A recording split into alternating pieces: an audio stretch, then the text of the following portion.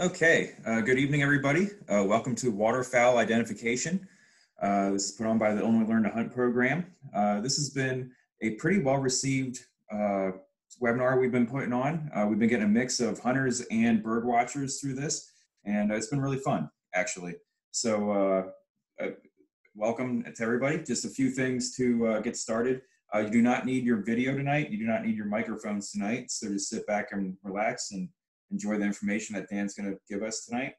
And then if you have any questions throughout the webinar, there's a chat function in Zoom. So if you click on the chat, you can put your question in there. We will have time at the end for a question and answer session.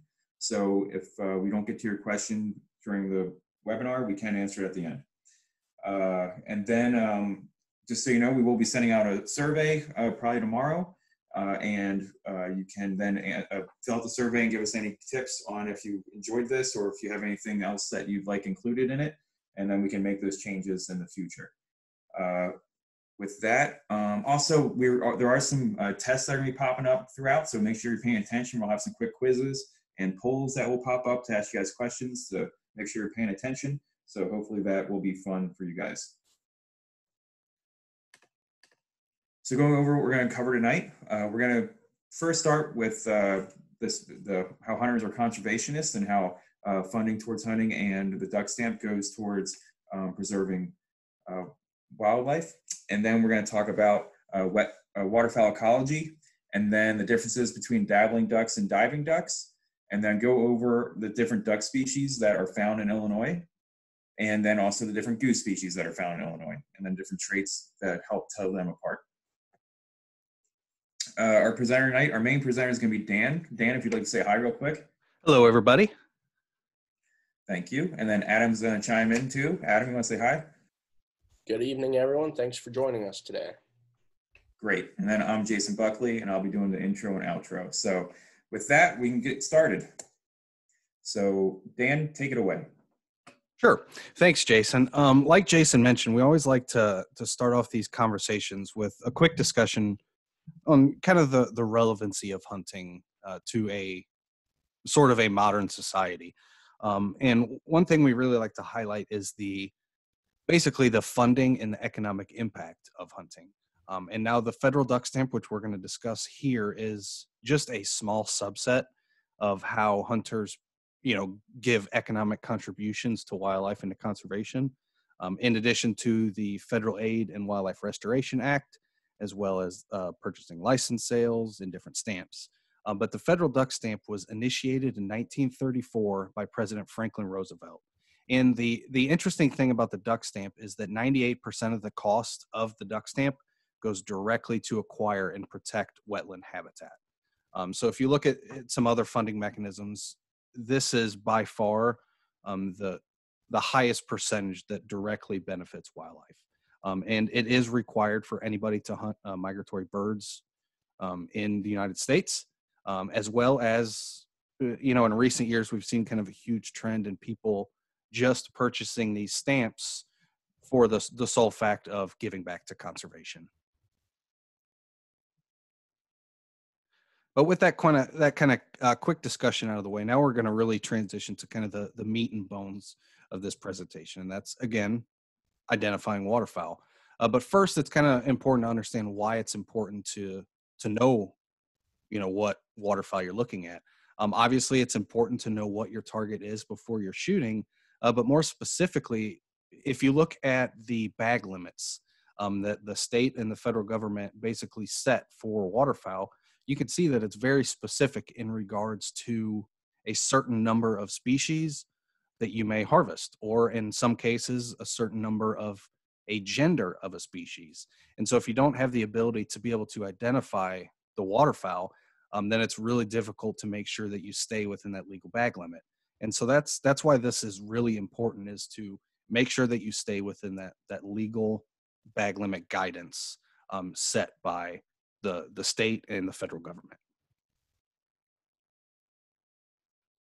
And so we're going to start off this conversation talking about ducks. And if one of the easiest ways to think about duck ecology and think about duck ID is to break ducks into a couple different groups. And this is fairly consistent across the board, but essentially you have two groups. You have the dabblers, some people will call those puddle ducks, and you also have the divers or the diving ducks. You can see this picture of a mallard on the left. That is a textbook dabbler or puddle duck. And on the right, we have a scaup, which is a textbook diving duck. And there are a few differences that are kind of important to know between dabblers and diving ducks. Dabbling ducks are those ducks that essentially prefer to live in or prefer to feed in shallower wetland areas. They do have the ability to swim completely underwater, but they don't utilize that ability very often. Most often they're going to be surface feeding. So they're going to be feeding on seeds and insects that are kind of just below the surface of the water. They also have a bigger wing to body size ratio than diving ducks. Jason, if we could go back one slide just for a second. And if you look at these two pictures, you can see that kind of drastic difference in wing size to body ratio. You can see the male mallard on the left, which is a dabbler, has a much larger wing to body ratio than the male scaup that's on the right, which is a diving duck. It has a much smaller wing to body ratio. Another thing that's important to remember about dabbling ducks is that they have the ability to take off directly from the water. So if you can see in this picture of this mallard here, he's essentially just going from a dead still sit on the water to in flight. Now, if we start looking at diving ducks, they actually have to get a running start before they can take off from the water. And so being able to see a duck at a distance and kind of easily, determine whether it's a dabbling duck or a diving duck can really start to give you guidance to what that specific species might be. Because if you're 100% certain that it's a diving duck, then you can basically eliminate all the dabbling ducks from your list, and you're only left with about half the species to try to run through and figure out if that's a possible ID. So it's really useful to be able to quickly pinpoint dabbling duck versus diving duck. So here's kind of a quick picture that really illustrates that term dabbling. So essentially this is again a male mallard, and he is actively dabbling. And so when we use the term dabbling, this is kind of what we're referring to. So they're just basically tilting their body underwater. They're keeping their butt above water and basically just eating any vegetation that they can reach. So they're not completely diving underneath the water. They're staying right at that surface. And that's why you're going to find these specific birds more often in shallower wetland areas than some of the bigger, deeper bodies of water. And so in comparison, we have the diving ducks. And you can see in this picture here, this is a common goldeneye. And you can see that this male is essentially taking a running start to get off the water.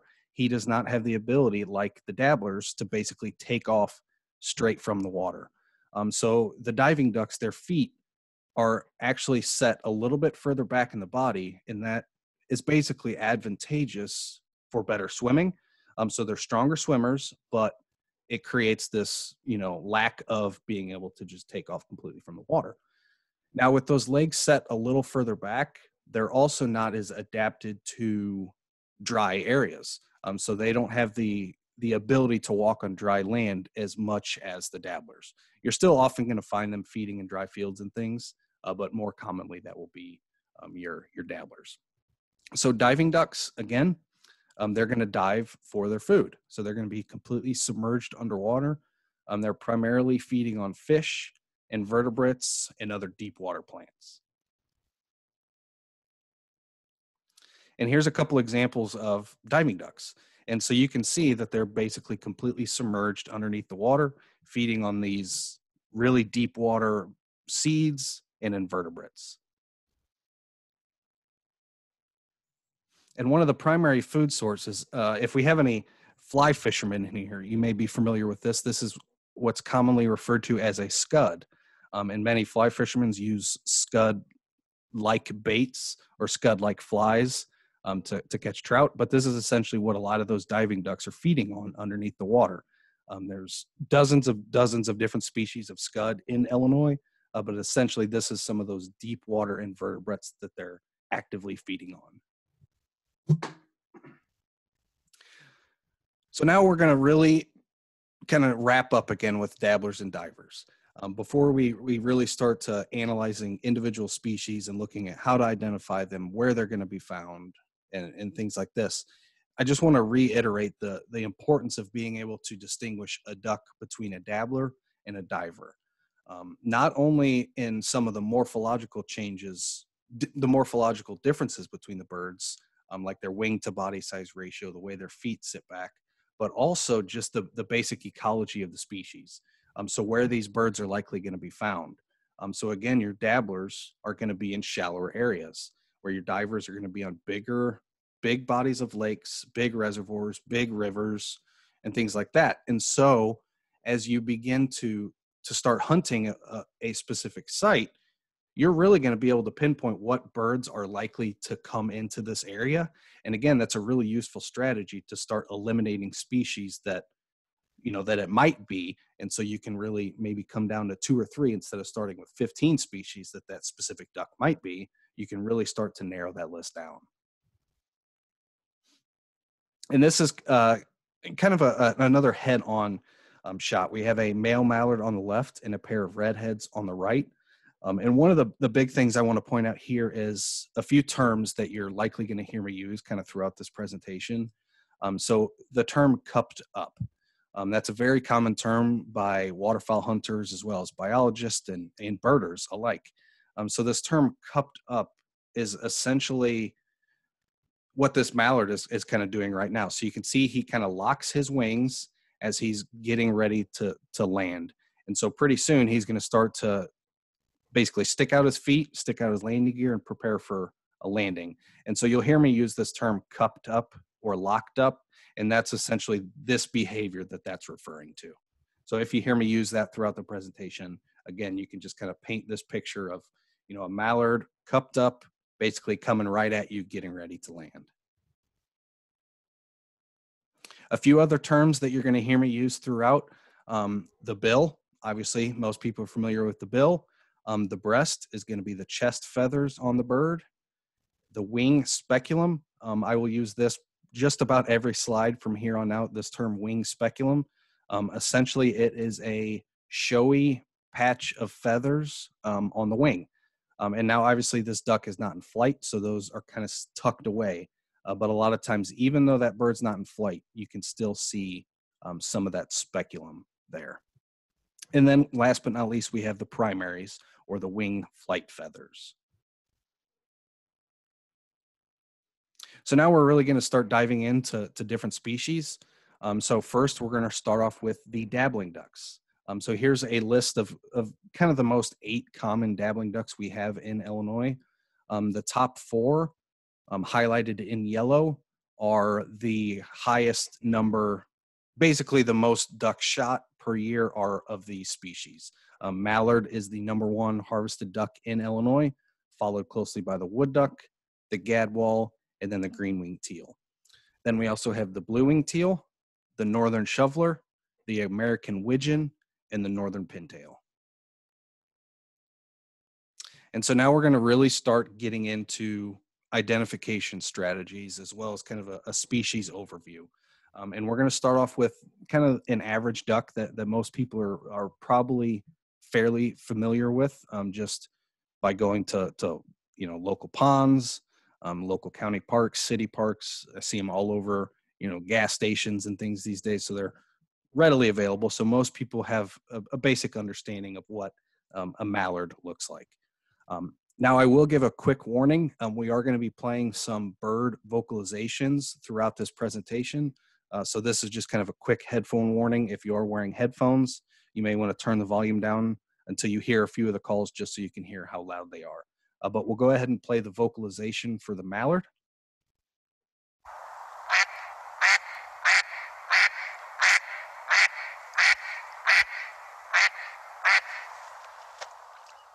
And so that's probably a call that most people are familiar with. It sounds like your textbook kind of duck quack.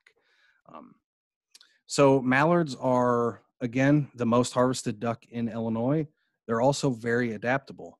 They can, live in a wide range of habitats as well as eat a variety of food sources. And so that kind of makes them very adaptable. And that's one reason why they're so common in Illinois, is that they have this high, reproductive and survival capacity that some other species don't have. So mallards, we'll first start off with kind of the male mallard.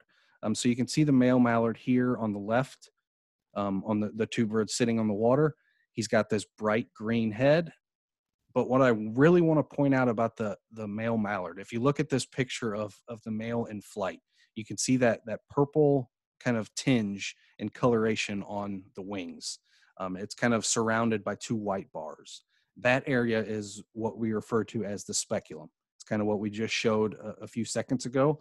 And if you look at these two mallards sitting on the water, you can see that speculum isn't necessarily visible 100% of the time.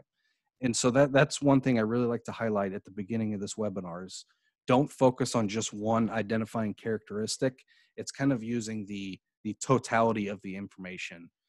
So if you're looking at a duck that's coming into your spread and you're trying to identify what species it is, first think about the habitat that's there. Think about what the silhouette or what the size and the shape of the bird is. Do you hear it calling at all? As you start to waterfowl hunt and get more experienced with looking at ducks, you'll start to notice that they fly different, or that they might flock in groups differently.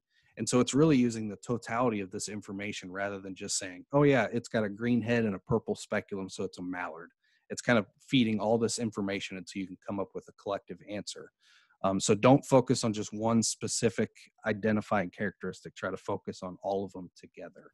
But the mallard, especially the male, are easily characterized by that green head. Again, they're a fairly big-bodied duck, and they have wide, flat, and yellow bills. The females do have that blue speculum patch on the wing as well, but typically you're only going to see that when it is in flight. But the females do have that speculum. Now, the females, that's one thing you'll learn throughout this entire webinar, and as you continue, looking at waterfowl or even waterfowl hunting, the females are by far the most difficult to identify. And today, what we're really going to be focusing on is the males, and we'll go over a few identifying characteristics of the females, but we're really going to focus on the males since this is just kind of an introductory course. And then we do plan on having a follow-up Waterfowl ID where we spend a little bit more time on the females. So be on the lookout for that. But essentially that is the mallard. And now we'll move on to my favorite duck, the wood duck. Now, again, I will urge a headphone warning. This is a very high-pitched call, so you might want to turn your volume down for this one, but this is the vocalization of the wood duck.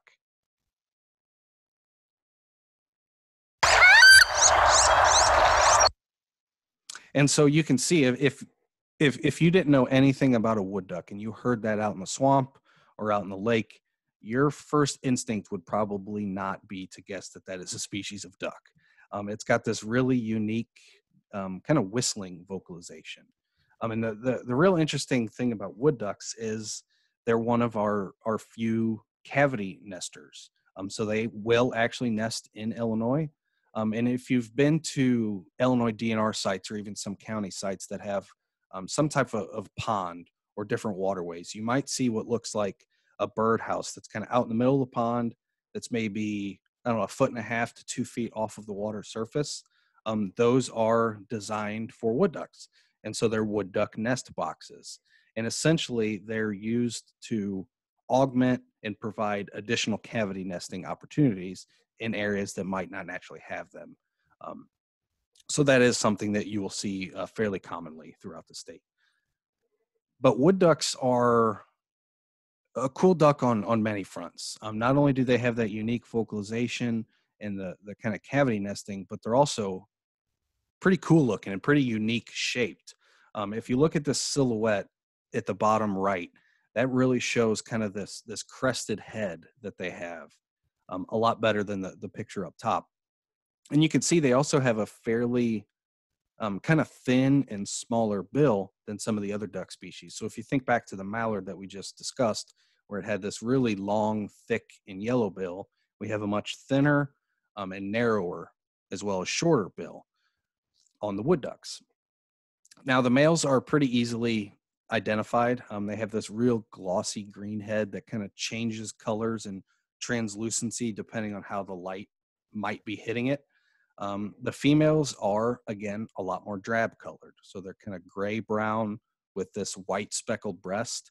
But one of the easiest ways to identify a female wood duck is that white eye ring that you can see kind of wrapping around her eye. And now that might seem like something that's really difficult to see, while a bird is in flight.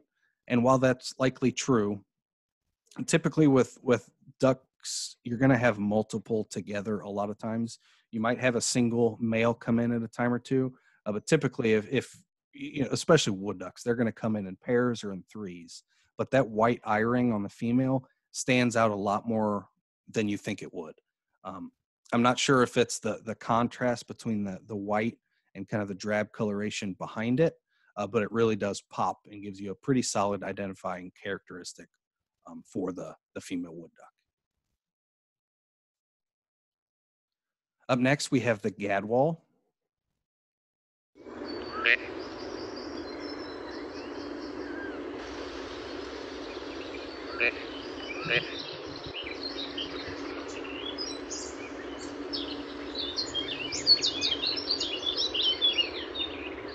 And while that might not sound, that's not necessarily the best recording, it was kind of the best one we could find, but a Gadwall has a very raspy vocalization. It almost sounds like a Mallard that was at a Motley Crue concert the night before and was just screaming it the entire time. It's got that real raspiness in its voice. It still sounds like that normal duck quack, but has a lot more kind of grunge and rasp to it as it calls. You'll hear a lot of hunters refer to the Gadwall as gray duck, and that's simply because if you look at both the male and the female, they're fairly kind of gray, drab ducks. So many people just call them gray ducks. So if you do hear that, just know that is referring to the Gadwall. When I first started waterfowl hunting, one of my kind of favorite statements from my grandfather was that if you have a duck in front of you and you can't figure out what it is, and it's none of the species you've ever seen before, 9 times out of 10 it's a Gadwall. And that's kind of the story of these birds is they're not very descript, but once you know what to look for, it kind of sticks out like a sore thumb, and it's one of those that I can spot going down the freeway, where even sometimes mallards give me a little more trouble than a Gadwall will. In terms of size, they're about the same size as a mallard. So they're a fairly robust and heavy duck. They're kind of on the larger side. But the males are, again, kind of this gray-brown, but the biggest identifying characteristic is that bright white speculum. And so you can see it on both the male and the female. In the top picture, even when they're not in flight, that white speculum is still kind of peeking out a little bit. Now looking at this male that is in flight in the bottom, you can see on the top kind of portion of the speculum, it's kind of surrounded by black. And so that makes that speculum really pop at a distance. And that's something you can see in flight pretty quickly and pretty easily, is that white flashing of the speculum. They also have kind of a chocolate colored shoulder patch right above the white speculum, but that's something that's not really easy to pick up on when that bird's in flight, but that white speculum kind of really sticks out. And you're likely going to find Gadwalls right alongside mallards. Again, these are dabblers, so they're going to prefer to be in kind of shallower areas, so well-vegetated marshes, farm ponds, streams, as well as on bigger bodies of water, but there will most likely be on kind of the fringe areas. So in the shallower areas of that bigger reservoir, so kind of near the bank, you might find some Gadwalls kind of mixing in here and there. But typically you're going to find them in dry ag fields or shallower wetland areas. Up next, we have the Greenwinged Teal.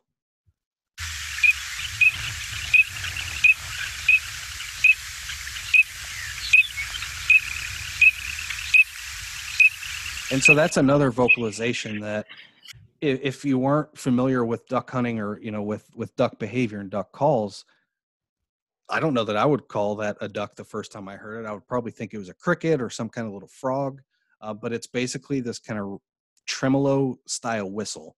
You can just kind of hear that whistle just kind of flipping. And the nice thing about a green-winged teal vocalization is, for some reason, that specific, I don't know if it's the tonality of the vocalization or the volume or the pitch, but something about their vocalization makes it seem to carry a little bit further than some other duck calls. And so you can hear green-winged teals fairly regularly from a good distance away. And it's a fairly easy call to reproduce as well. And so you'll see a lot of duck callers just kind of carry a random whistle on their duck calls. And just kind of fluttering your tongue into that whistle, you can start to mimic the green-winged teal vocalization. Now, these are our smallest duck in North America and in Illinois, and they prefer shallow wetlands and flooded fields. The real cool behavior about the green-winged teal is not only are they tiny and extremely fast flyers, but they have kind of a unique flocking behavior. So we've all seen, mighty ducks, and we've all seen that kind of flying V that you expect typical waterfowl to fly in. They kind of have that lead bird with the two trailing edges coming off it, forming a V. Teal are a little bit different. If you've seen kind of Star Wars, instead of flying in a V, a lot of times some of the ships will kind of fly in a pod. So you just have this kind of cluster of birds instead of this kind of uniform flying V. And so you just have kind of this cluster of a pod of, 10 to 15 teal just buzzing by really fast. And so they're tricky to hunt, especially as a new hunter. But the nice thing is they are fairly easy to identify, strictly based on the size, the way they fly, and how fast they're flying. Can give you a pretty solid ID on these guys fairly quickly. But the adult males have kind of this slate colored grayish body with you can kind of see they have a narrow white stripe almost near their shoulder and armpit area. And the real cool thing about, I think, the males is their head. I mean, I love that kind of cinnamon colored head with almost a green Nike style swoop or swoosh kind of coming off the back of the head. But you'll also notice they have this really bright green to bluish speculum. Both sexes do have that speculum. However, teal seem to hide those speculums a little bit more than some other species. Again, that's just my personal experience. But it seems like with the green-winged teal, it's a little harder to see that speculum at times when they are just kind of at rest or loafing. But when in flight, that green speculum is real flashy, and it can give you a pretty solid ID. Particularly, again, just due to the size of the bird, how they're flying. So they're not flying in that V. They're kind of flying in a pod-shaped formation, as well as just how fast and how small they are. Up next is the close relative of the green-winged teal, the blue-winged teal.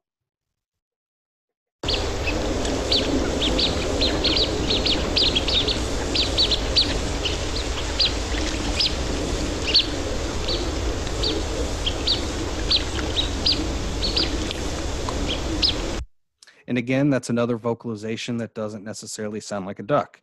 But the blue-winged teal are slightly larger than the green-winged teal, but they are still a fairly small duck in terms of the majority of the other ducks that we're talking about today. So they are a relatively small duck. Again, they're still extremely fast flyers, and they still kind of fly in that same pod style formation that the green-winged teal does. But where I typically find blue-winged teal is on bigger bodies of water, bigger calm bodies of water. So bigger reservoirs like lakes, if a pond gets kind of big enough, as well as marshes. And typically they're going to be on the outskirts of these areas. They're going to be, near the banks and kind of the shallower areas. And particularly in coves that are somewhat blocked from the wind. Is where I seem to find a good number of blue-winged teal. So looking in those coves, that are kind of tucked away and out of the wind, that still can provide them that shallow water. Because again, these are still dabblers, so they still need that shallow water so that they can feed. Now the males they have a really unique kind of speckling on their breast. When I look at it, it almost looks like kind of noise, like you'd see on a TV, or if an image, was shot in really low light and gets real grainy. It's just got that unique kind of randomness to it, and that stands out quite a bit. But what I really want to focus on with the males is that white swoop on the side of the face. So they have, again, that kind of grayish blue head with that real stark contrasting white that kind of sits behind the bill. It's kind of, half moon shaped. Now the females are a little bit tougher to identify. They don't have that same facial marking that the males do, but they do have that same speculum and shoulder patch that the males do. And the nice thing about the coloration on the wing of the blue-winged teal is you can see how much further it goes up how much further the coloration goes up on the wing. You can see it almost kind of encompasses the whole top side of the wing. And so that makes that color stand out a little bit more, even when they're resting. So even when they're not in flight, you can still see a lot of that shoulder coloration, as well as some of that blue-green speculum that's kind of peeking through there. Up next is the northern shoveler.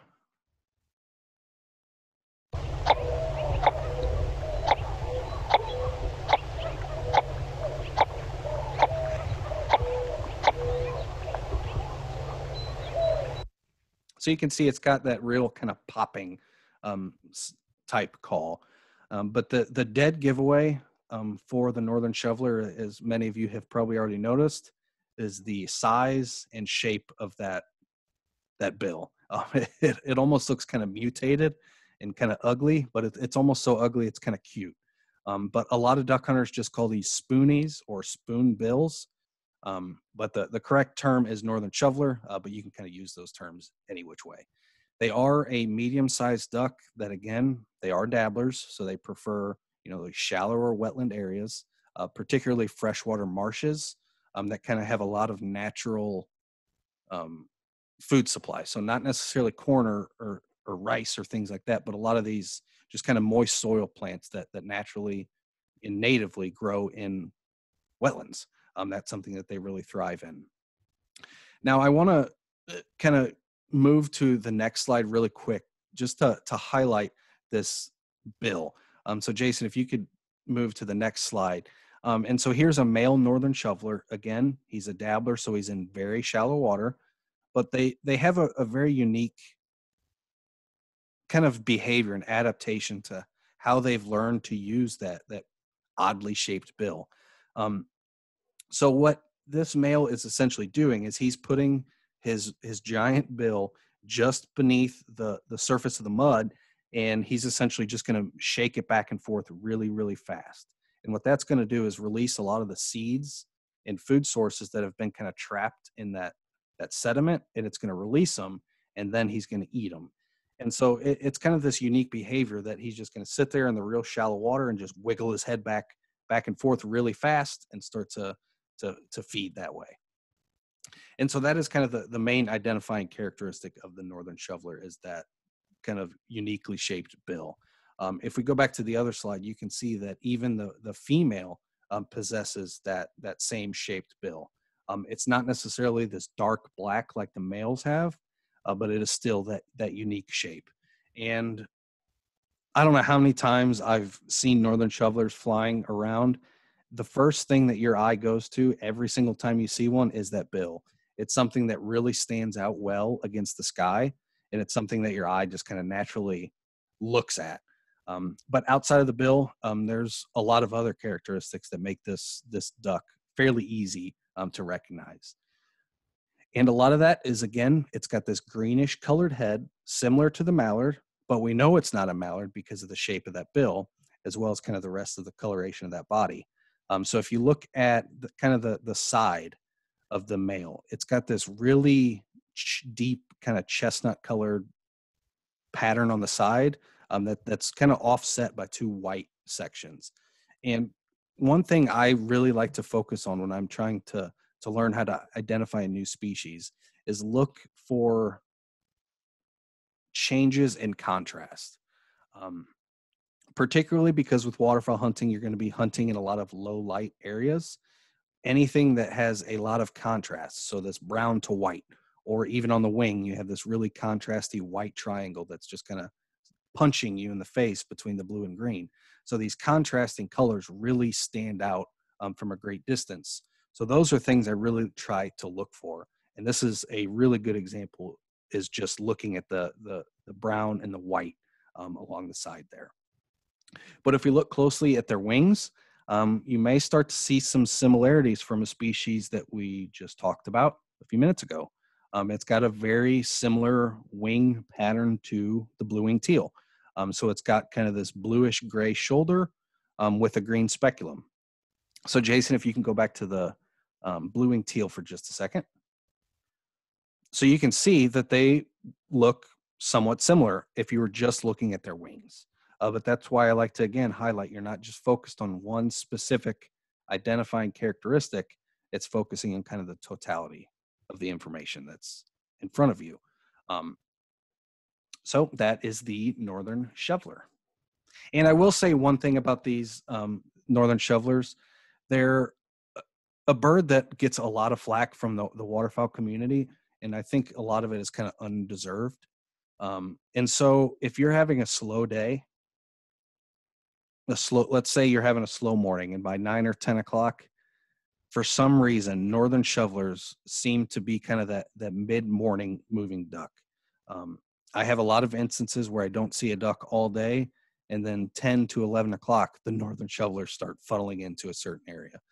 So it is something you're going to see a lot of in Illinois. They're mighty tasty, and they're a pretty looking bird, and they're fun to hunt. Up next, we have the American Widgeon.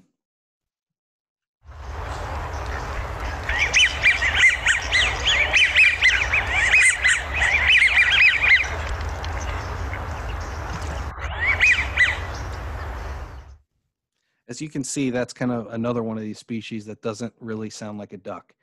It almost sounds like, somebody kind of scratching a record. It's kind of got that same pitch and tone to it. But the American Widgeon is, for a lot of Illinois hunters, it's kind of the holy grail. It's one of those that isn't easy to hunt. They're very cognizant of humans, and any disturbance or hunting pressure will generally push them out of an area, and they'll find a new area. So they are somewhat difficult to hunt, and they're not the most common duck we have, and they're pretty darn cool looking. So for a lot of hunters, this is kind of the holy grail, or that trophy species that they want to get, one of before they hang it up for life. But the American Widgeon is a really cool bird. Again, they're very shy, and this is one of those species that if I happen to stumble across a flock of American Widgeon when I'm scouting, I'm going to change a lot of my tactics to how I hunt that specific area, because they're so nervous about hunting pressure and about people. It's not one of those that you can go, mallards or gadwalls or some of the other ducks that we've talked about. You can push them out of an area, go set up your equipment, and probably hunt the next day. American Widgeons, if you try that, they're gone. They're going to be on a different lake, probably in a different county. They really like to be away from people and away from any noises and things like that. So they are fairly tough to hunt. But that makes them pretty easy to identify, because it's something that you don't see very often. So when you do see it, it's a widgeon. But they have this really pretty kind of green swoop on the side of the face. And they have this very powdery blue bill. And if we think back to the contrast kind of tip I mentioned a few minutes ago, that bill has some pretty stark in contrast. It's got that black kind of outline that goes over basically the entire bill. So it's kind of this grayish blue that's got a complete black outline around it. But what I like to focus on, in addition to the green head swoop, is that white shoulder patch above the speculum. That's something that you normally don't see on a lot of other bird species, is white above the speculum. And so that's a really good identifying characteristic for the American widgeon.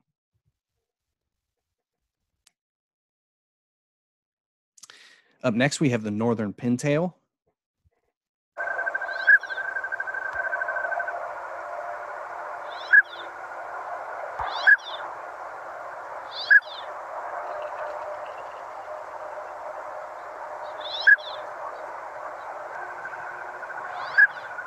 And I think this is one of the easier ducks in Illinois or in North America to identify, is the northern pintail. You're going to see a lot of them, especially if you're in areas where you're getting a lot of frequent mallards. They typically like to spend a lot of time and inhabit the same areas as mallards. And so if you have an area that's, got a ton of mallards coming in, you're likely going to run into a bunch of pintails as well. They are kind of on, the medium-sized duck. They're not a particularly small duck or a particularly big duck, but there's one characteristic that you look at one time and you're going to remember it, and that is the long, slender neck that northern pintails have. Both the males and the females have that long, slender neck, as well as those real punchy, kind of contrasting colors along the neck of the male. Again, I like to look at contrast, and that dark head with that white neck is a huge, huge, huge, just kind of beacon of contrast that really stands out from a long ways away. Now, the northern pintail gets its name, obviously, from its pin-shaped tail. So if you look at this picture of the male sitting in the water, you can see that real long and slender tail that no other duck species has, that you'll commonly see in Illinois. There are a few whistling duck species, like the long-tailed whistling duck, that has a tail similar to this, but overall they look completely different. So just focus on the neck and the tail, and you'll get a pretty easily identified northern pintail. Now, it's hard to see in this specific picture, but they do have a dark green speculum that's got kind of a white bar on the bottom and kind of this tan orangish colored at the top. That green is a very dark green, and it's something, if it's overcast, you're not going to see much coloration out of that speculum. You might pick up a little green, but I would say most often in overcast, it's going to look dark. So unless you have kind of bright sun on that bird, it's pretty difficult to see the specific colors. And that's why I'm really focused on the neck and kind of the overall shape of the northern pintail. So now we're going to move into the diving ducks. And I will say this is where Duck ID gets a little bit more difficult. So you noticed a lot of the species we've discussed so far have, fairly flamboyant colors, particularly the males. What you're going to see with diving ducks, a lot of people just call these the black and white ducks, because a lot of them are just black and white and different variations of that specific pattern. So it can get a little challenging when you start thinking about diving ducks. But first things first, we will start with the ring-necked.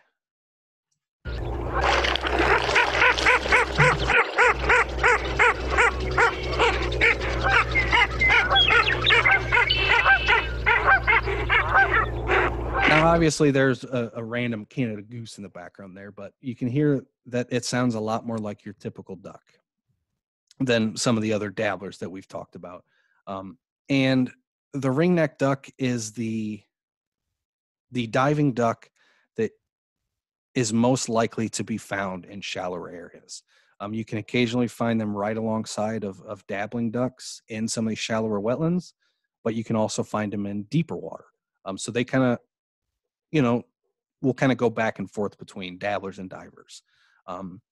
But I think whoever named the ring-necked duck should be kind of ridiculed by public shaming. There's not really a ring around the neck of this duck. I personally, the way I remember this duck is I call it the ring-billed duck. Because if you look at the male and the female, they both have rings around the bill. And while, again, that might seem like it's minor detail that you're not going to see from a far away, that contrast between the dark bill and those white bands really help it stick out. Now, there is a very subtle ring around the neck, but it's something that you're never going to see until that bird is basically in your hand.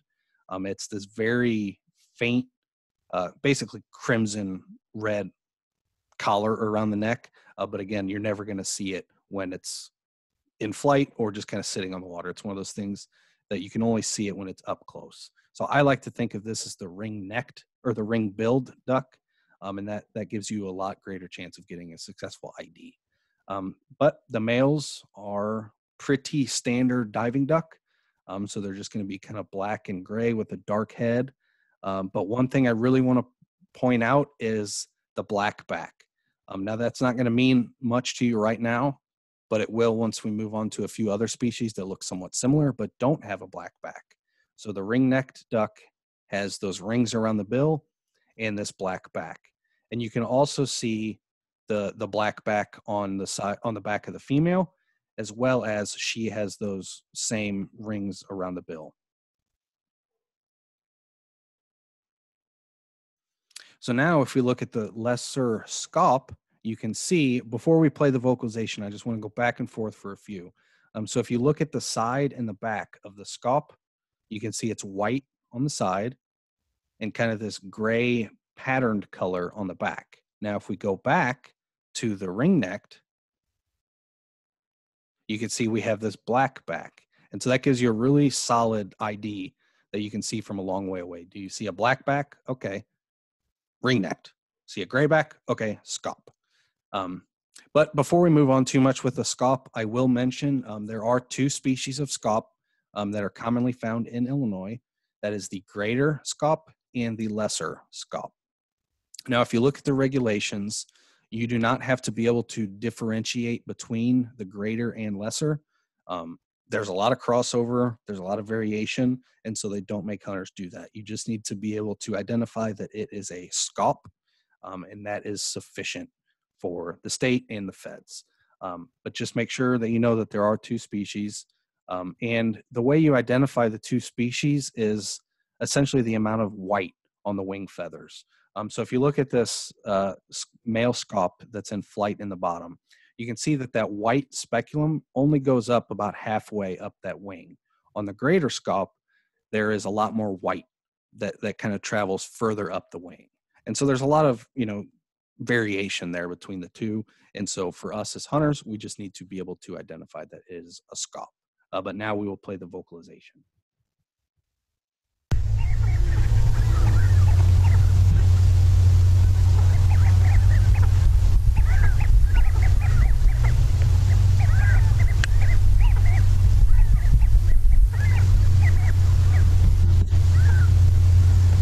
And so again, that's another vocalization that doesn't necessarily sound like a duck.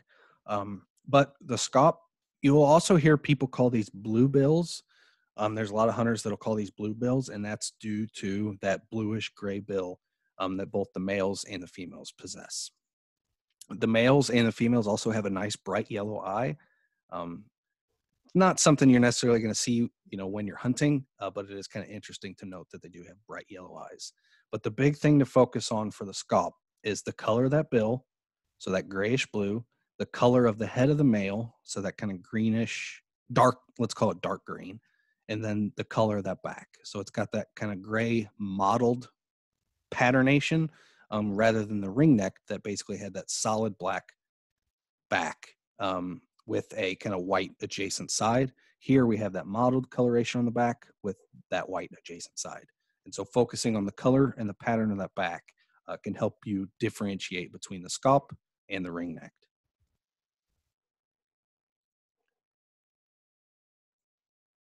Up next, we have the bufflehead.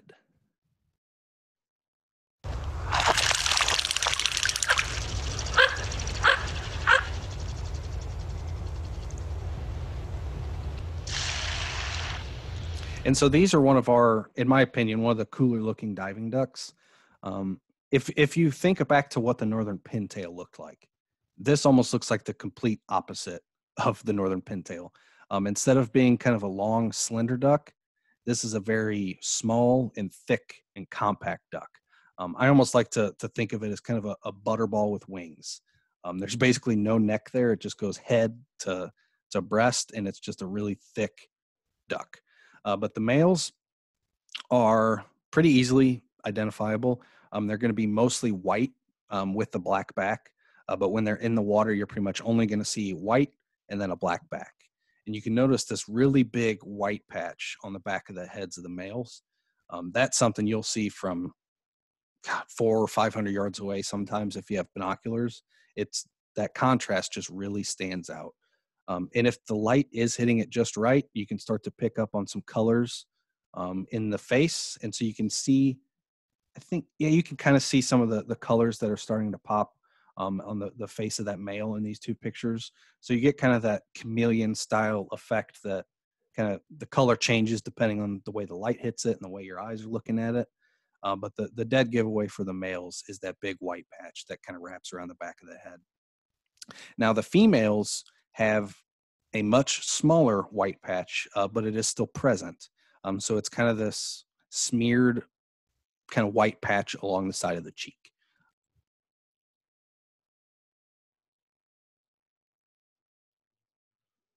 And now we have the common goldeneye. But before we play the vocalization, I want you to focus on that white spot on the male, that white circle right on the cheek. If we go back to the previous image really quick, I have personally had a few instances where I thought it was a female bufflehead and it ended up being a goldeneye or vice versa. So the way I like to remember it is it's essentially a female bufflehead is like a goldeneye that's been smeared. So it's kind of got that's what looked like a circular shape, and then it kind of smeared. Now, if you go back to the goldeneye, it's going to be a very perfect circle. Now we will play the vocalization for the common goldeneye.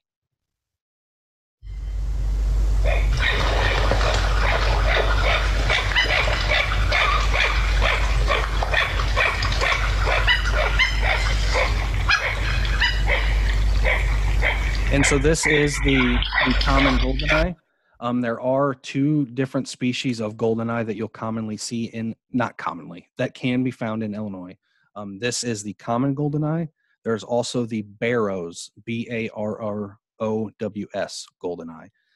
Essentially, it looks identical to the common goldeneye, except the shape of that white eye patch is not perfectly circular. It's more octagon shaped.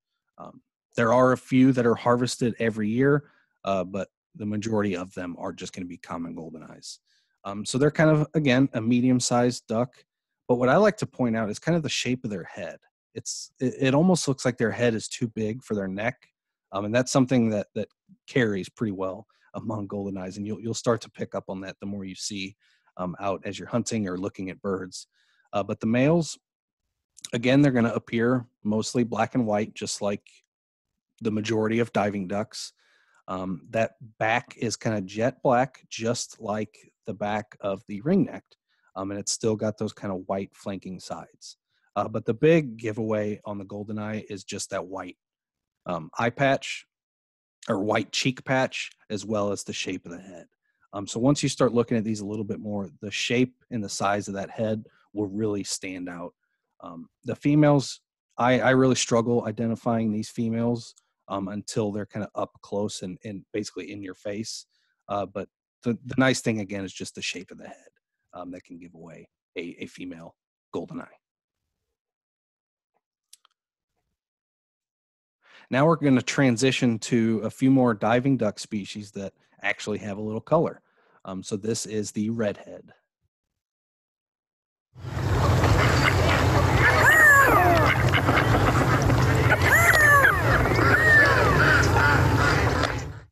So they're a medium-sized duck. Again, they are a diving duck, so they're going to prefer the large lakes and reservoirs.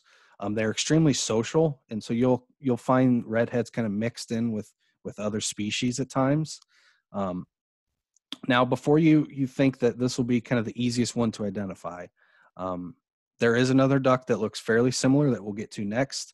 But what I want to point out on the redhead is obviously the color of that head, but also the bill. So you can see the bill is basically kind of a grayish blue with a black tip. Now, if we move to the next species, which is the canvasback, It also has a red head, but it has a solid black bill. So now if we go back to redhead, I also want you to look not necessarily the color of the bill, but also the shape of that bill. So you can see how this is kind of a much flatter, more standard duck bill, where if we go back to the canvas back, you can see it's a much bigger bill, similar to that of a shoveler. It's one of those that just stands out. And I also want you to look at the way that bill slopes off of the forehead. Like you can see Jason basically moving his cursor right along that slope. It's basically a straight line from the top of the forehead down to the tip of the bill, where if we look at the redhead, we can go back. Yep, the redhead, you can see you have that sloping shape. And while, again, that might seem like, oh, you're not going to see that, the shape of that canvasback bill is something that you'll see once and you'll never forget it. It's a big, dark black bill. But back to the redhead, you can see they have this real bright, kind of cinnamon colored head. And one thing I want to point out is that the redhead's coloration is, I like to think of it as it's more of a classy duck. So the color is very vibrant and pops, where if you look at the canvasback, it's almost kind of a muddied version of that same color. It's not necessarily as clean or as precise. So that is the redhead. So like I just mentioned with the canvasback, if you look at the kind of the color of that head, you can see it's got kind of black splotchiness kind of moving throughout, and it's just kind of a duller and kind of more muddier color than that of the redhead.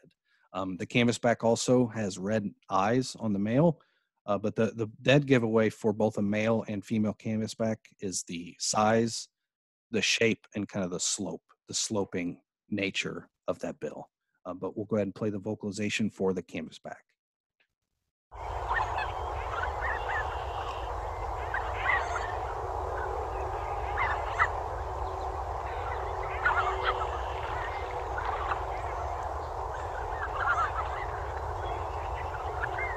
So canvasbacks are kind of a unique duck in that they've been in the news for the past couple years.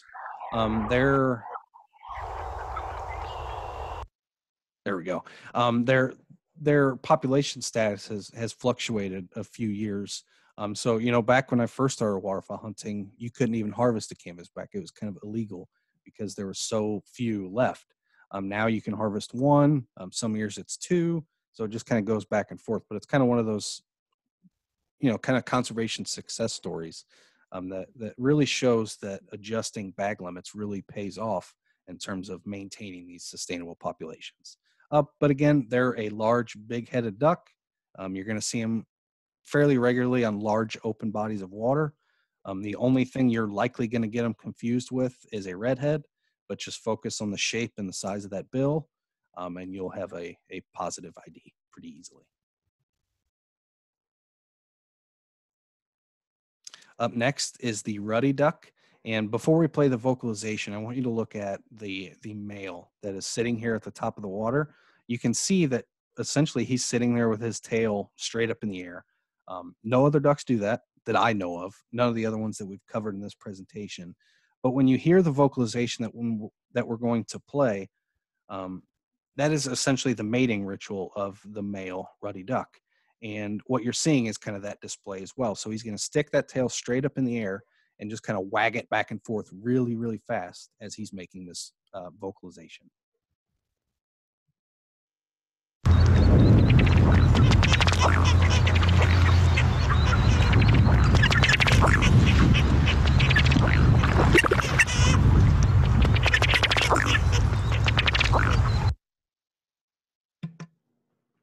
So these are very kind of thick-necked, compact ducks, very similar to the buffleheads. Again, they are diving, so you're likely going to find them on large rivers, ponds, and lakes. And the sad thing about ruddy ducks is by the time that they get to Illinois, they're not in this pretty breeding plumage that you see it in kind of the top. You're a lot more likely to see a ruddy duck that kind of looks like the one in the bottom, or even a lot more kind of drab-colored gray. But the easiest way to identify a ruddy duck is just the overall size. It's very similar to a bufflehead. Again, you're going to find it mixed with buffleheads and golden eyes very regularly, but the color of the bill of the male, it's this really bright, beautiful sky blue, and it's got kind of a black head with these white cheek patches on either side of the face that really offset kind of that overall chocolate crimson colored, basically rest of the body. But in the winter, again, they are going to be a lot more dull gray brown. So they're going to lose a lot of that breeding plumage. They're not going to be near as vibrant and pretty as they are here. And so what I really like to focus on for the ruddy ducks is the pattern on the face. Looking at the black and the white contrast with that really beautiful kind of sky blue bill. Now the females, like you can see in this picture up at the top, they have white patches on the side of the face, just like the males. However, instead of having this one solid line, they almost have two blurry lines. And what I mean by blurry is they don't have that uniform kind of, like if you look at the male, there's really strong contrast between the dark areas and the white areas. On the female, those two white stripes, there's not a huge contrast between those and the rest of the head. And so I kind of view them as sort of blurry lines, so to speak.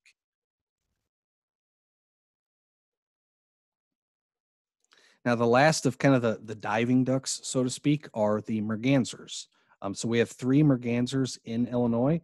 We have the common merganser, the hooded merganser, and the red-breasted merganser. And these are essentially the fish ducks, for what a lot of people call them. If you look at this bottom picture, you can see that it almost looks like they have teeth. And while we know that birds don't have teeth, these are essentially tooth-like plates, and they serve the same purpose as teeth. And you can see that the way they're oriented, they're almost orientated to act as hooks. And so they're really good at grabbing and holding onto fish. And so mergansers primarily are feeding on fish, and so they evolved to have this very slender, thin bill that essentially has kind of these tooth-like plates that are used to hold their prey so that they can eat them. The hooded merganser is fairly easy to identify once you start looking at them a little bit. Again, they're pretty much a bird that is like 100% contrast. It's just black to white to black to white to a light brown, back to black to white. So they're pretty easy to spot from a long distance away, especially when they have that hood flared up that you see there on the male. Now, the common merganser and the red-breasted look very, very similar. The common merganser has a white breast, where the red-breasted, as you can see in this picture, has this kind of reddish, orange, blackish breast.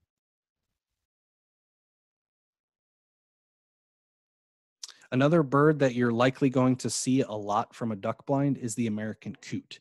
This is not technically considered a duck. It is classified in the rail family, but it can be legally harvested during duck season, and it's something that you're going to see a lot from the duck blind. So it's basically an overall jet black bird with a white bill. And they are the exact opposite of the American widgeon, and the fact that you can scare them off and they'll be right back where they were 5 minutes later. They're not a very secluded species. They don't seem to be disturbed by hunting pressure too much. And so you're likely going to see these a lot out in the duck blind. And again, check your regulations, but they are legal to harvest during duck season. And we'll kind of keep moving right along. I notice we're running a little short on time, but we'll get to geese.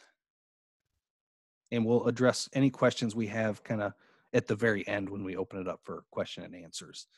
So we're going to start covering geese. Now, most people are probably familiar with the Canada goose, but there's several other species of geese that you need to be familiar with. So first, we'll start off with the one everybody's familiar with, the Canada goose. Not much to say about this. I think everyone knows what they sound like and what they look like. But we'll go ahead and play that vocalization really quick.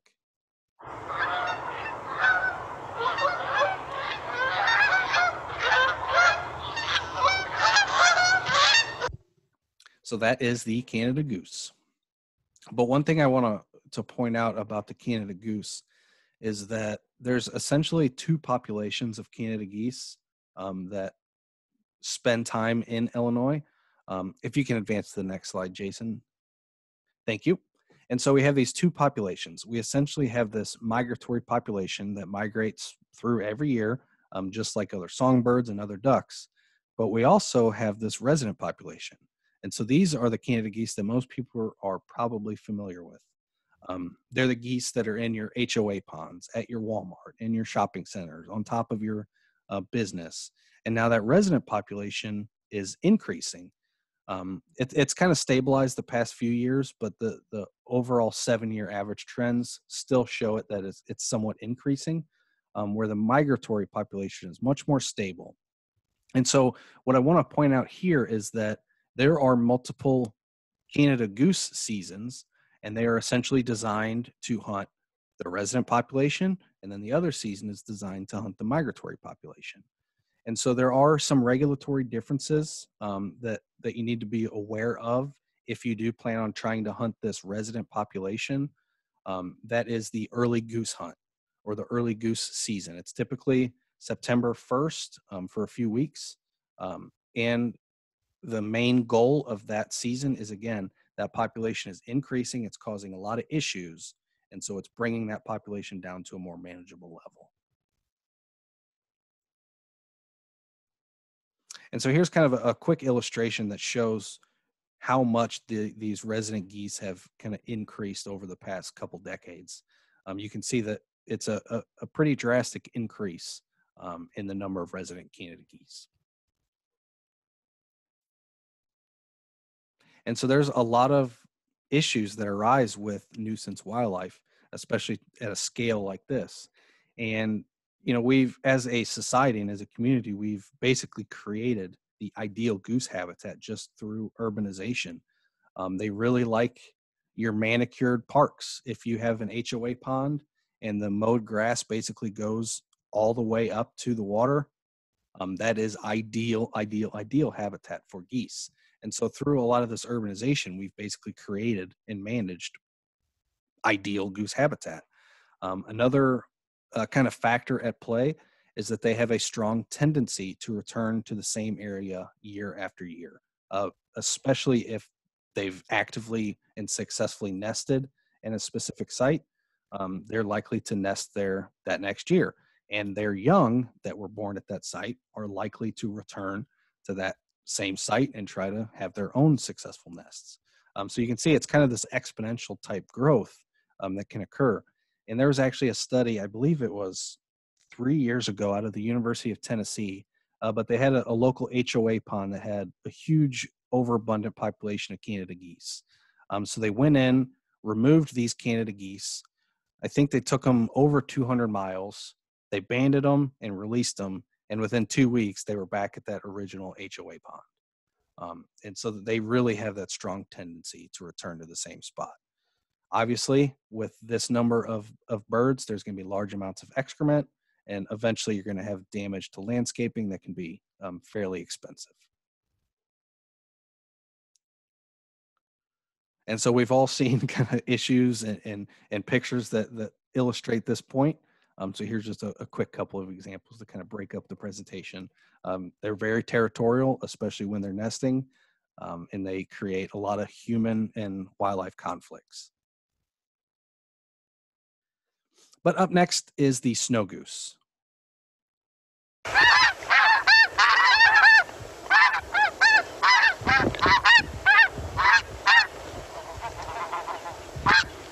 And one thing I really want to point out with the snow goose is that the birds you're seeing right there, just as kind of the PowerPoint shows, is the exact same species.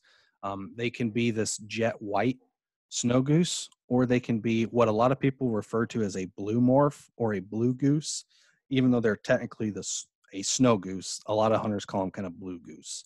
But they can either be, again, that jet white, that dark blue, or any pattern in between. And so there's a lot of variability in the way that snow gooses can be colored. But once you start to know what to look for, they're fairly easy to identify. Snow geese are about the most social bird that we probably have. They oftentimes are in flocks of, sometimes 5 to 10 to 20 to 30,000 at a time. Very rarely do you see just 1 or 2 snow geese. And so it's pretty easy to get a positive ID. But the big thing to remember about the snow geese is they can be any coloration of these two, and they have black tips at the end of their wings. And we'll show you a few pictures later on that kind of illustrate that point. But just remember, they have black tips at the end of their wings. Now, just like the Canada geese, snow geese are also fairly overpopulated and have caused a lot of issues the past couple of decades. And so this picture here on the right is a research project that was completed at the basically tundra habitat in the Hudson Bay. And so they essentially netted off a specific area of the habitat that these snow geese did not have the ability to basically eat out of. And so you can see after the snow geese flocks have naturally hit this area, I mean, they have just decimated every single piece of vegetation that's outside. And so it gives a real stark comparison of, what it should look like versus what it looks like now. And so we're seeing a lot of issues start to arise as this population continues to increase. So a few years, I think it was about 20 years ago at this point, the U.S. Fish and Wildlife Service issued a conservation order, and that essentially created a spring snow goose hunt. And again, with that hunt, a lot of the other regulations that apply during typical waterfowl season do not apply here. And because that is, the reason is they're trying to reduce this population. And so giving hunters every advantage to maximize harvest is important. It can be a very fun hunt, but it can be very challenging. It can be somewhat expensive because, again, a lot of times you're, trying to call or trying to bring in, 5 to 10,000 birds. And that's a lot of eyes looking at you. And if you only have, 24 or 36 decoys, it's going to be tough to pull them in. So a lot of times people who hunt snow geese typically go through outfitters, because those outfitters are going to have thousands of decoys already, in reserve and set up. And that way you just kind of show up and hunt the field. Up next is my favorite goose. This is the greater white-fronted goose, or kind of more colloquially, it's referred to as the speckled belly.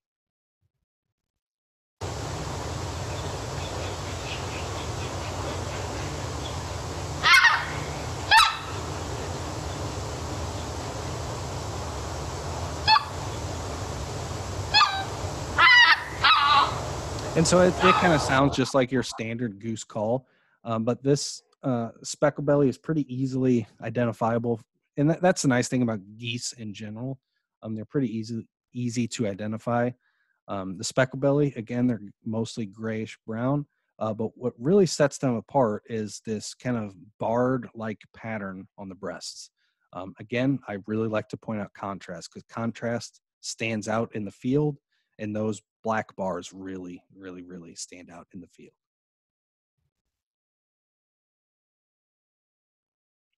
Up next, we have the Ross's goose.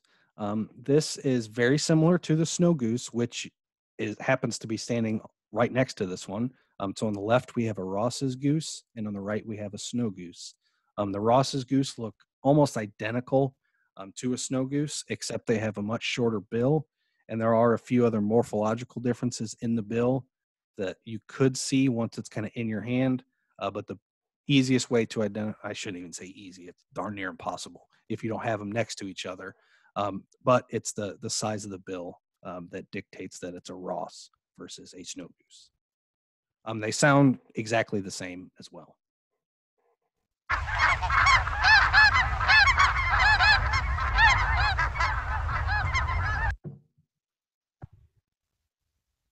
And with that, I'm going to turn it over to Adam. We're going to go over the waterfowl identification quiz. So I think Jason is going to give you about 10 seconds. Just a second, Adam. I just launched the poll, so you should see it pop up on your device now.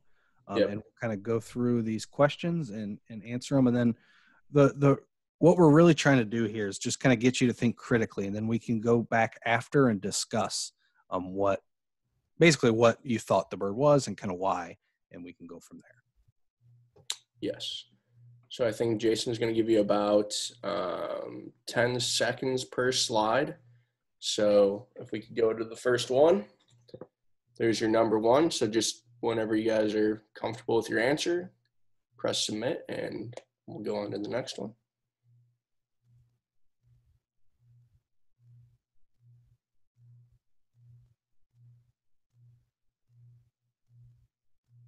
Number two.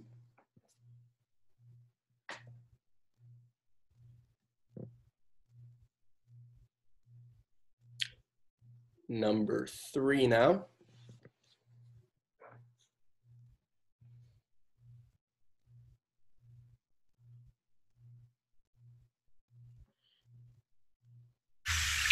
Number four.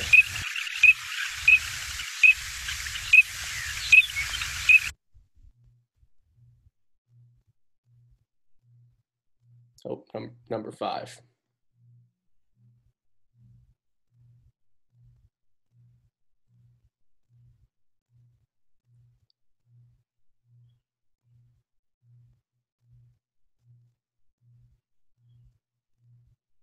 Number six.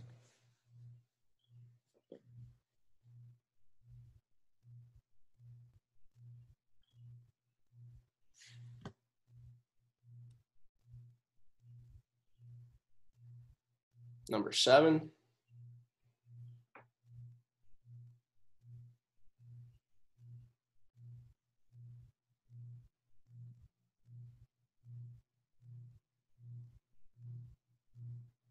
Number eight.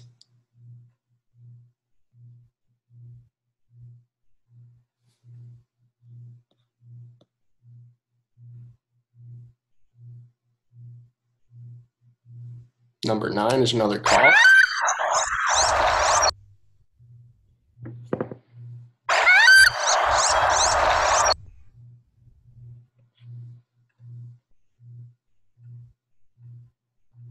And then finally, number 10.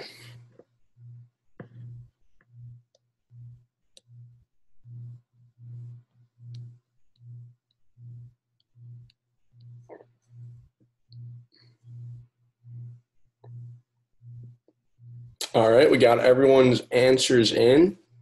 For number one, oh, can we share the results? There we go. Can everyone see that? Number one, most of you guys got Mallard. That is correct. The reason why it's not a shoveler, again, is the beak. You guys can see this one has a yellow beak. Shovelers have black ones, and they look kind of like a spoon.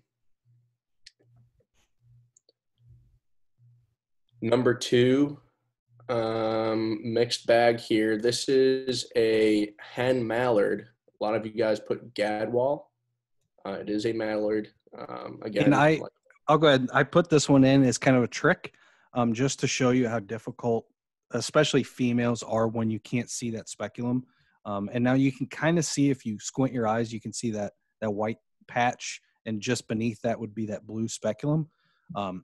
So this one is a little tougher, but it is a hen mallard.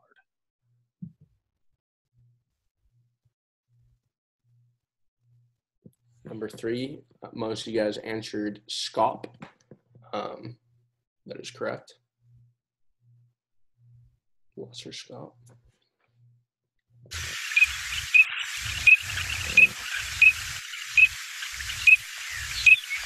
Most of you guys did answer Greenwinged Teal. It can be similar to a wood duck, though. That I could see how you guys got that one mixed up.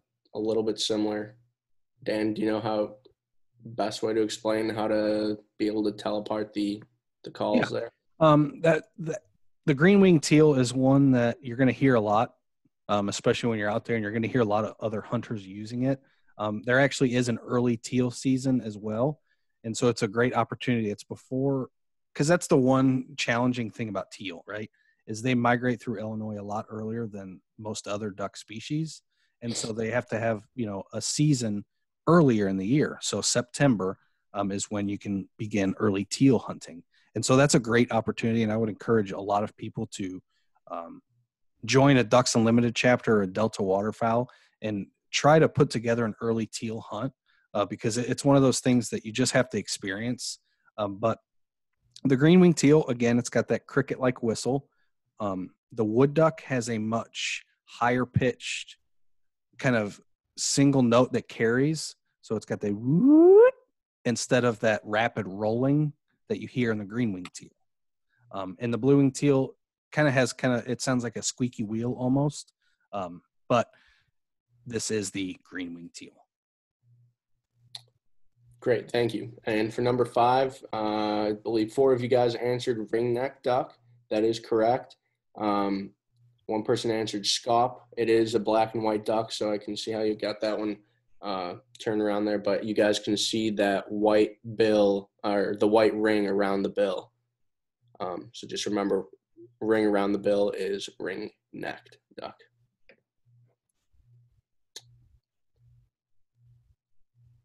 Number 6, that is a speckled belly goose. Again, you have the specks on the front of the breast right there, kind of that tannish grayish color. Pretty easy to identify right there. And for those who guessed the Ross's goose, just remember the Ross's goose looks almost identifiable to the, or identical to the snow goose. Number 7, Greenwinged Teal. All of you guys got that one right. Good job. Number 8. Now this is the shoveler. If you guys can see now, again, it does have a green head like a mallard, but you can see that spoon bill right there, the shape of the beak, like a little shovel.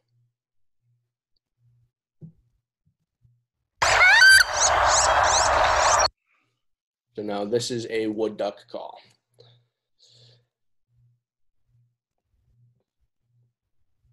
And then for the last one, it is Gadwall. And so I see we have a couple people who guessed canvasback.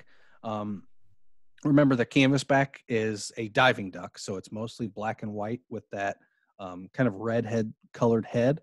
So it's got that real dark, rusty, chocolatey brown head, and then it's got that really big and solid black bill. Great, good job on the first set. I believe we have, do we have another set of questions, I believe?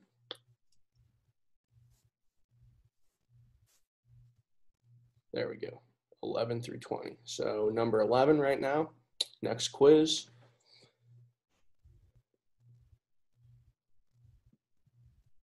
Number 12. And if you're having trouble at this stage, think about whether it's a diving duck or a dabbling duck first. And that can really start to help you pinpoint what species are left.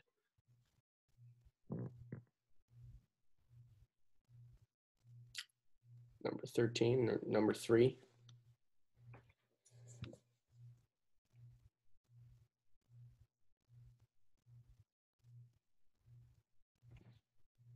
Number 4.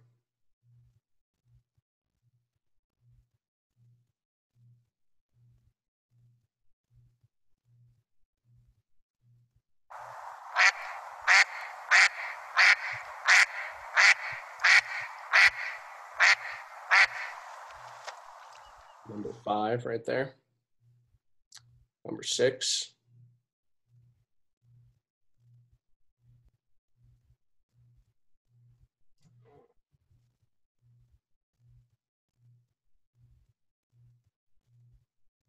Number 7.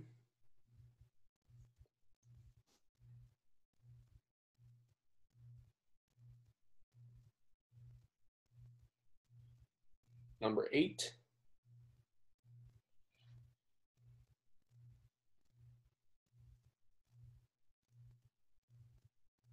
Number 9.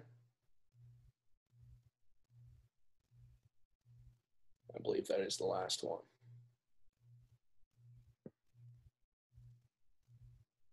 All right. I believe everyone is in. So for the first one, let's share the results. There we go. So this one is a wood duck.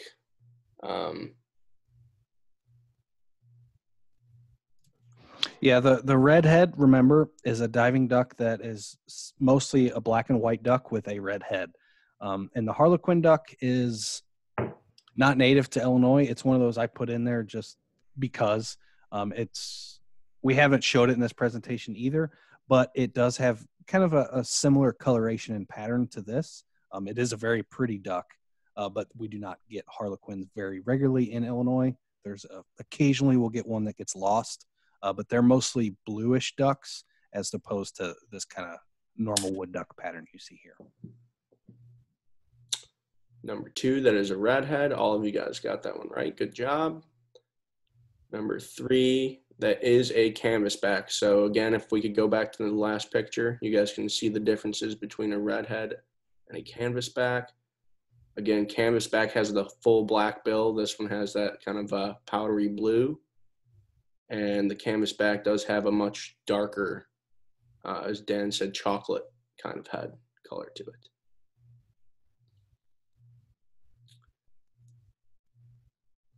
Bonus point, because there is a Ross's goose in there as well. At the very end of the line is actually a Ross. So those are both technically correct. Good job there. Number 5.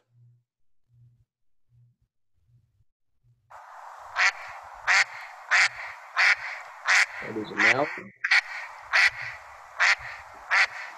Again, the wood duck call is more of a whistle. So for number 6, all of you guys got that right. Very good. Pintail. Number 7. That is a bufflehead. And for those who guessed hooded merganser, that's actually a really good guess, especially if you're just looking at kind of the colors and the pattern. But one thing I want to point out about, a bufflehead versus a hooded merganser, a hooded merganser is a much skinnier and longer duck. And remember, it has that it's a fish duck, so it has that merganser style bill. And so it's not going to have kind of this short, stubby, fat bill. It's going to have a long cylinder-like bill. And the white spot on the head is not actually on the head. It's actually on kind of a projected fan almost behind the head that kind of sits on top.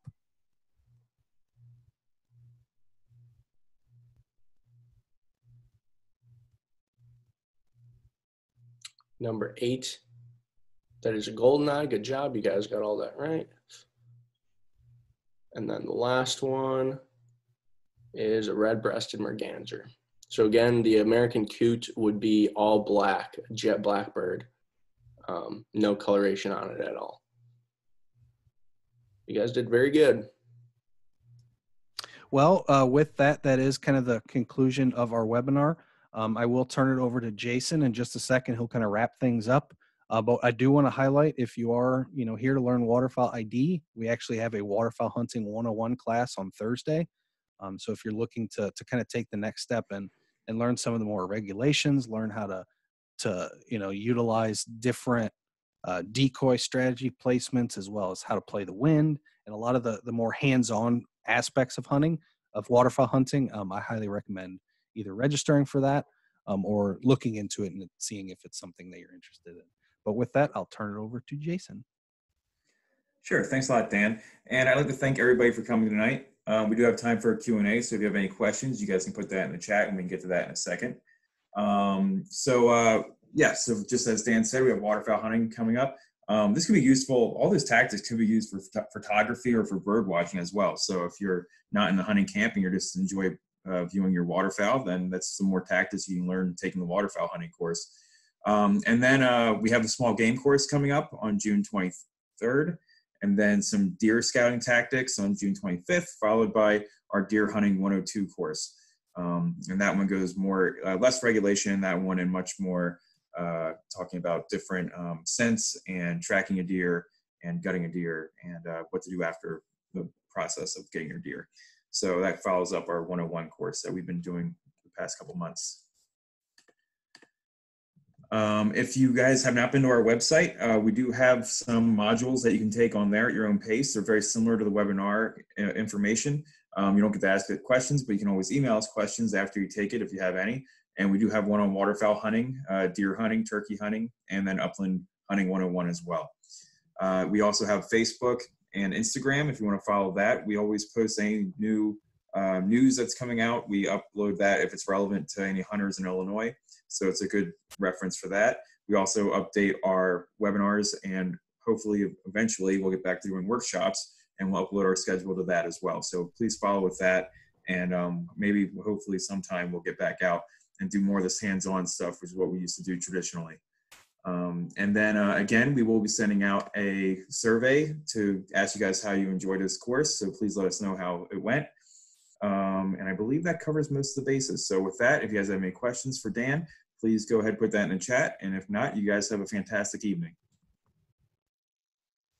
Oh, I thought of something. We will be sending you a recording of this. And if we haven't already, we will send you a PowerPoint that we went through already tonight. So you will have that at your disposal.